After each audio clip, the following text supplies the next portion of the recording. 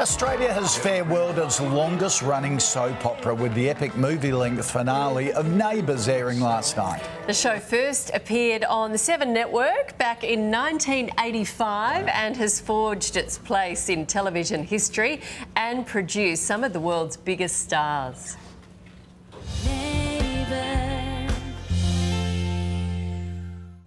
It was a final send-off for one of our most iconic soap operas.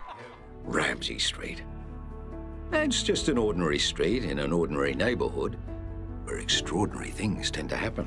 The 90-minute episode saw the return of cast members like Natalie Bassingthwaighte and Guy Pearce, who started on the show at just 19, rekindling an old flame. Sorry.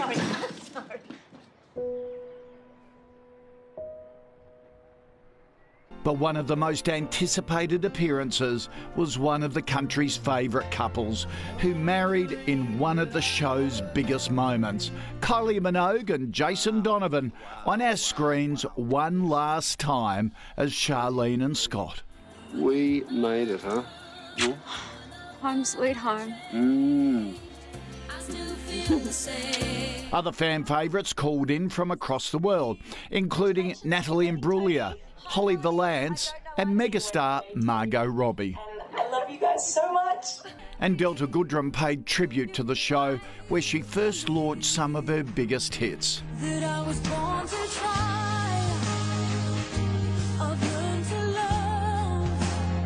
Now touring with the Backstreet Boys, but never forgetting her roots. Because they became my good friends.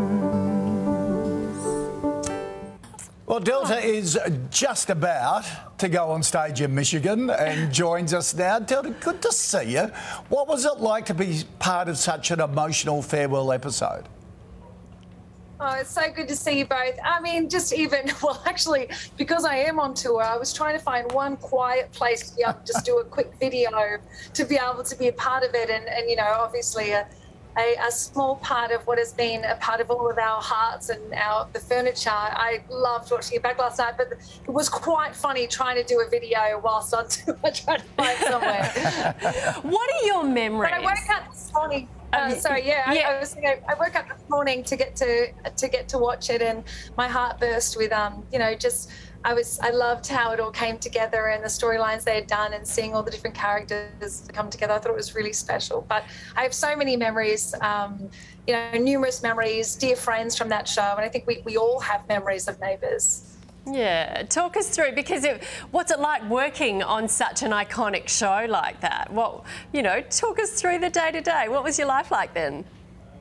Of course. Well, it was an extremely special time in my life. You know, I was 16, 17 years old, and it's the way I got to know the entire country and the UK. And I went on as a shy schoolgirl singer that was, you know, finding her voice. And it was like being in a masterclass for school. You know, you went there and you were learning how to be a part of, you know, the arts, which is what was my passion growing up. And I felt very like I would write a demo of Innocent Eyes, that album, and I would share it with the cast members. I remember sitting there with, you know, Harold Bishop and to call it as their names, you know, Carl and Susan, and to be able to, you know, go to work and learn from all the great actors that were on there and actresses. And I felt like I was I left school and went to Erinsborough High. Yeah. Yeah. Look, just quickly on a bit of a different note, you're about to go on stage with the Backstreet Boys. It is International Lipstick Day. Tell us how the Delta Goodrem Foundation is teaming up with Revlon today to help others.